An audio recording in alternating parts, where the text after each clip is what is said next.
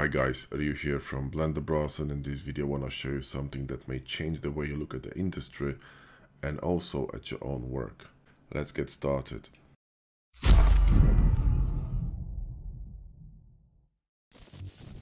Alright, so this is the official website of Land Rover in Japan, which is a luxurious car, especially the new, the flagship.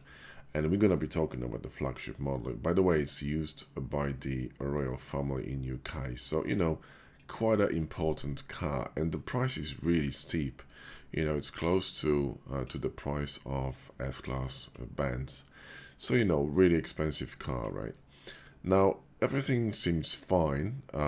But what I want to show you is, let's go to a gallery here. And let's look at the gallery of the exterior, so here, and I want to show you something really shocking. If it loads, what the hell? No, the site doesn't even work. Jesus Christ, who the fuck is in charge of this shit? They should be fucking shot. There we go. Exterior, there we go.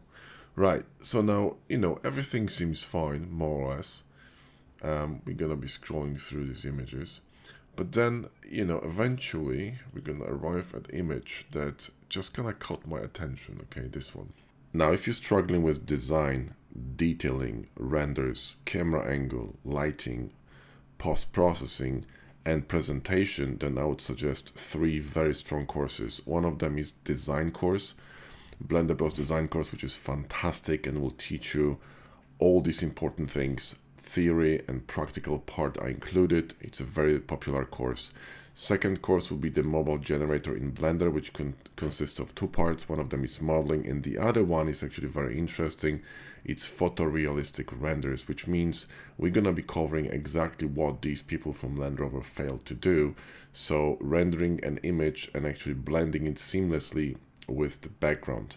And third course is compositing for 3D artworks, and this one is only available on our Blender Bros coaching and community program, so you need to become a member in order to have access to it. And this course covers advanced compositing in Photoshop, so we're gonna take a render and we're gonna composite it with some interesting background and create a beautiful, sort of like a scenery for a portfolio. Now, these 3 courses will be very highly recommended to anyone who would like to improve their portfolio and create better artwork in general. I've noticed this several times in different images on different websites, but this is really striking.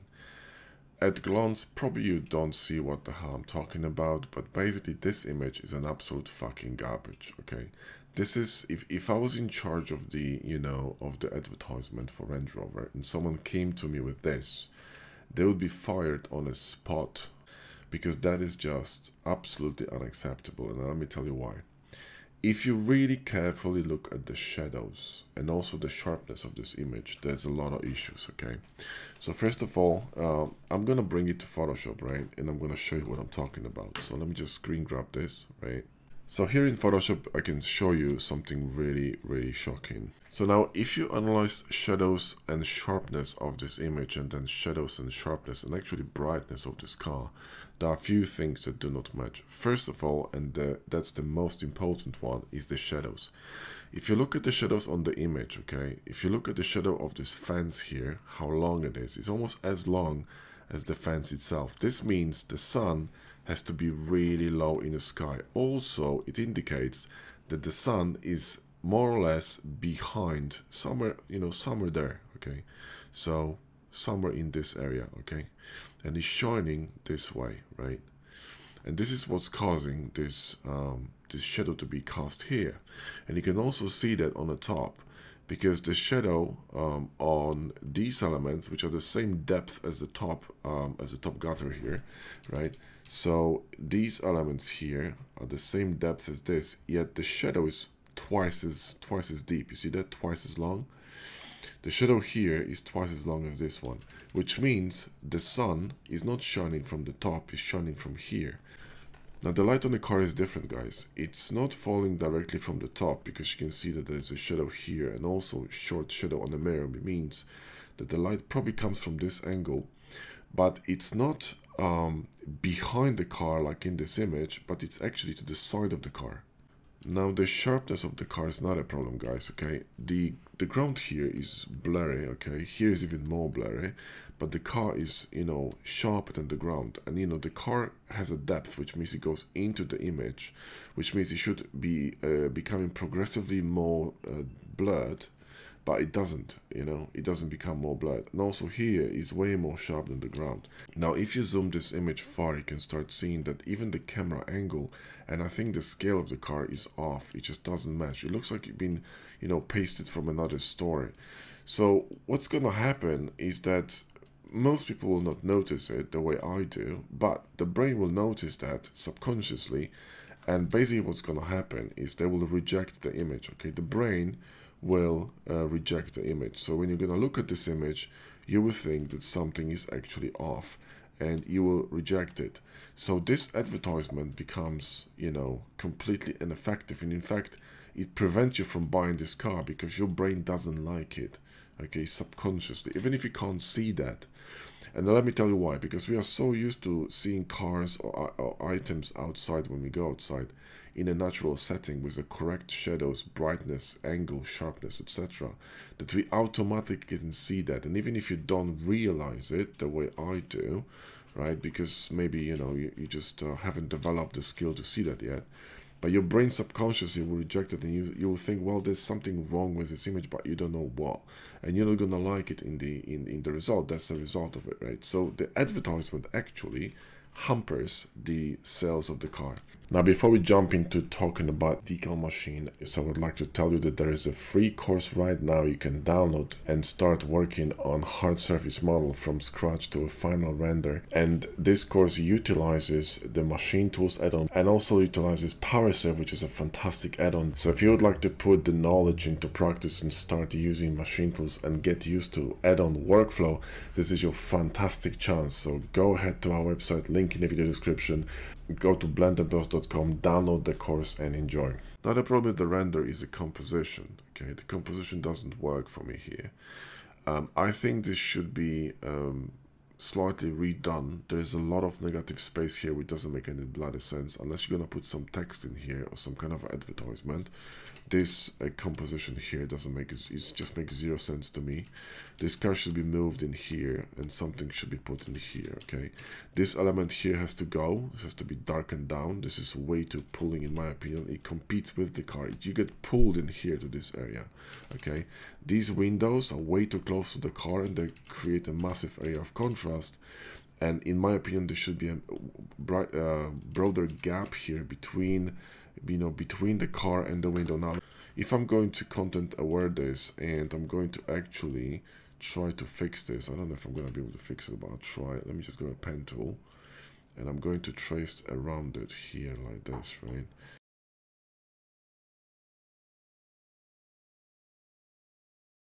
So you see how cleaner this becomes, how much more attention comes to the car immediately if I'm going to group them, right, and turn them off. You see what I mean? The same thing with, you know, with this element here. This is way too bright in my opinion, this element here, right? It should be darker. So what I would do, either darken this down, you know, this one here, right? Or just replace it with something else, you know?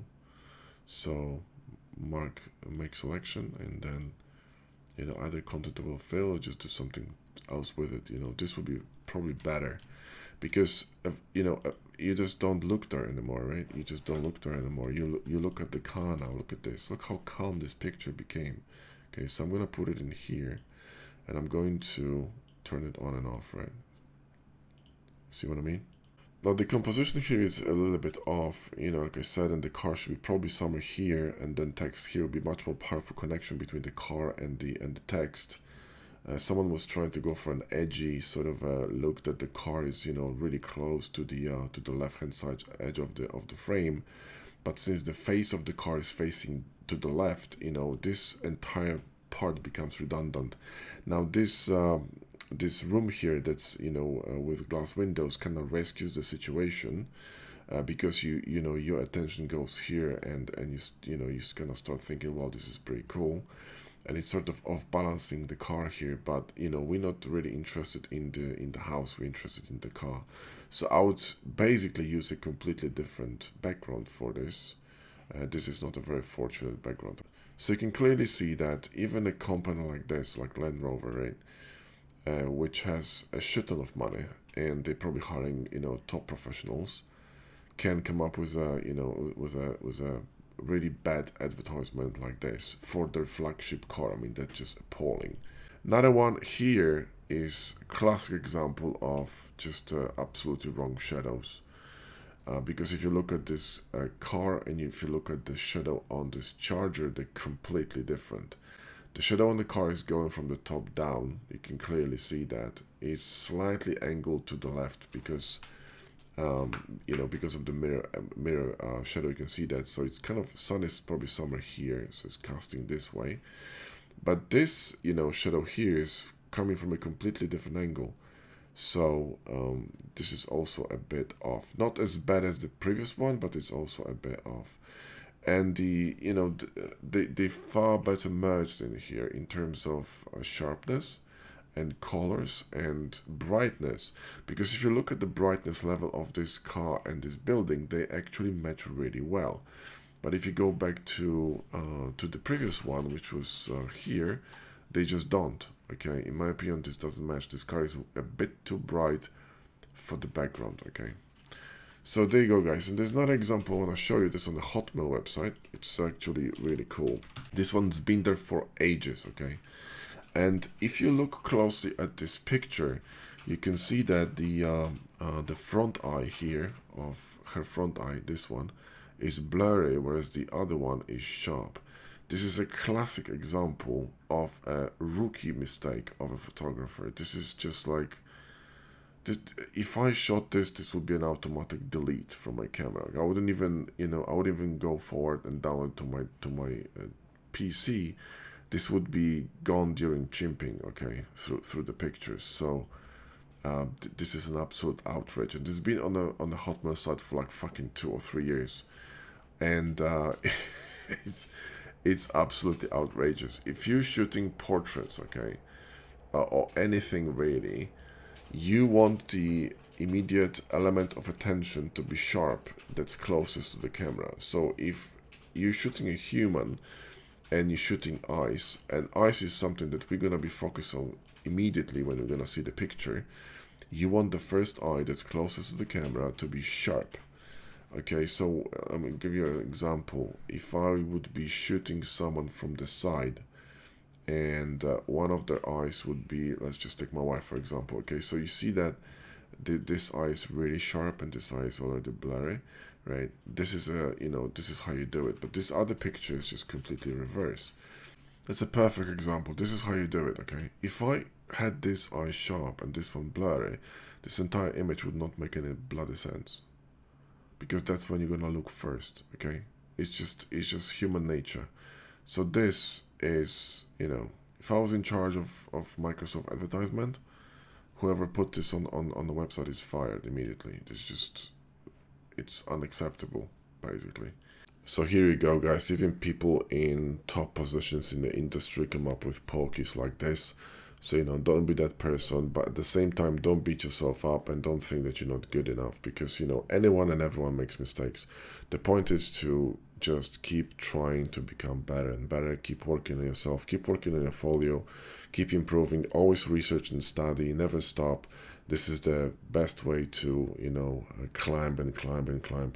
And to be honest, you have to be really self-critical, strongly towards your work. You know, if I look at my renders 5 minutes after I render something or finish processing something, I usually spot issues. There's no such thing as a perfect render. There's always going to be something that you're not going to like. But that's actually a very good thing, because that means that you are improving. If you look at your old renders, like from, you know, 6 months or a year ago, and you think they're not good enough, that means you've learned something, you've improved, and that's good. So you can either redo them or change them or upload something new, or simply just, you know, remove them if you don't like them. I remove a lot of images from my portfolio. When I was doing photography, I changed my portfolio throughout 8 years, I think 4 times. So every 2 years I was literally redoing all the pictures because my skills were going up and up and up.